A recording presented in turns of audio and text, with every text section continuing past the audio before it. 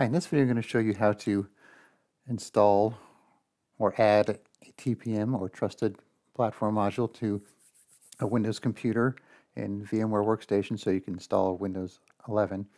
So what we've noticed so far is if you were to do a clean installation on VMware Workstation, you don't need to have the TPM added, but if you try and do an upgrade from Windows 10, then you do. So right here I have a Windows 10 computer and I have my Windows 11 ISO file mounted here, so we're going to try the upgrade here and see what happens. So we're going to not download updates for the sake of time. So it does this check of the PC.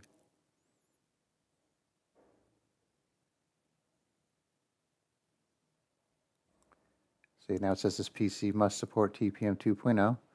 So we're going to close this, and then what we'll do is we'll have to shut down the computer to add it.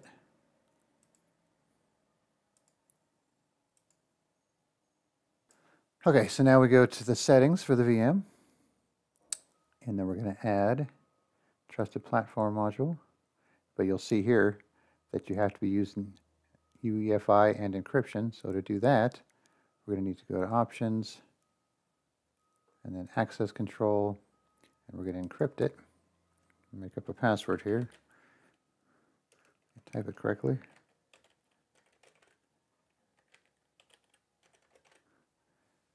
And click on Encrypt. Now this thing here for encryption, this might take 10 plus minutes, so we'll pause the video and then come back to it when it's done.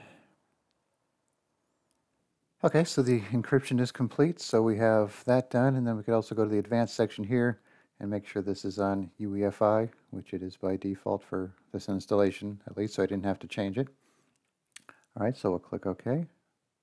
Actually, before we do that, we need to add the TPM, so we'll click on Add, Trusted Platform Module, Finish. OK. So I just like to make sure it took it.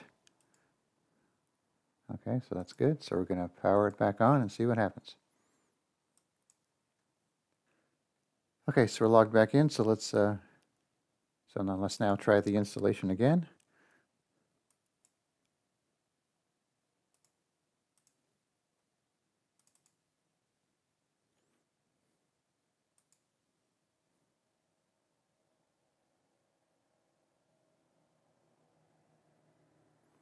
Okay, we'll skip the updates again. Click on Next.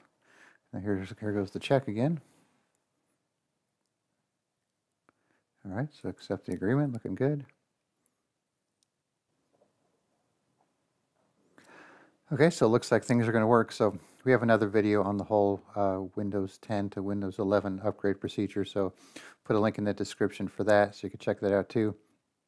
And one interesting video we did too is we upgraded a Windows 10 computer to Windows 11 and then removed the TPM and then rebooted it, and it actually stayed running. So it's almost like Windows only looks for the TPM when it's installing and then not after that. So we thought that was kind of interesting. It might be different on an actual physical PC compared to a VM, so you'd have to do that on a physical PC to tell for sure, but it was kind of fun to find out.